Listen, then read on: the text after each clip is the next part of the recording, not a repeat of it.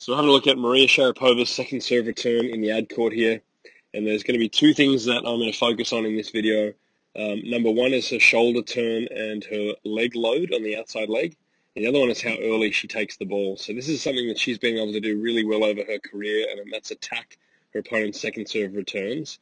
But after the split step, which is obviously when the opponent is hitting the ball, here's what I wanted to focus on, this loading here. So when her shoulders turn to get the racket back, she has loaded this outside leg, and that's going to really help her to either push wide and cover a wider serve or push into the return if she wants to be very, very aggressive.